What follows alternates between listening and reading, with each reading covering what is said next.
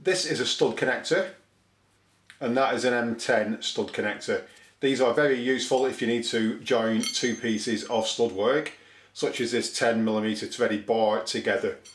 It's also incredibly useful because you can actually screw a bolt into one end and your threaded bar into the other end.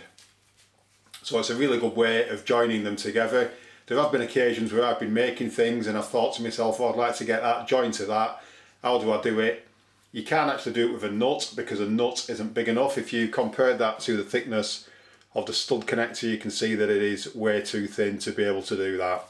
These are a very useful thing to have in your garage, so I tend to buy 10 at once.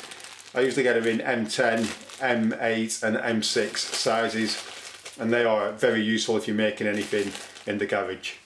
These are very easy to use.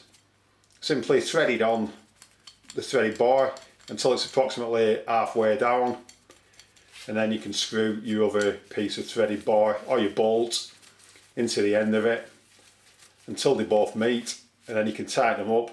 Once you tighten them up, it gives you a very good joint. You will often see these in industrial buildings, joining the stud work together when things are hung from the ceiling.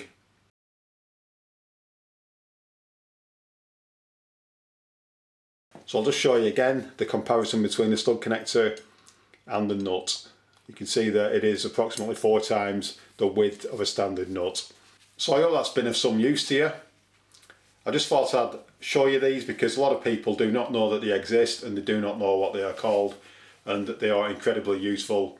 If you're doing any jobs in your garage or anything, I'm sure you will find a use for the stud connectors.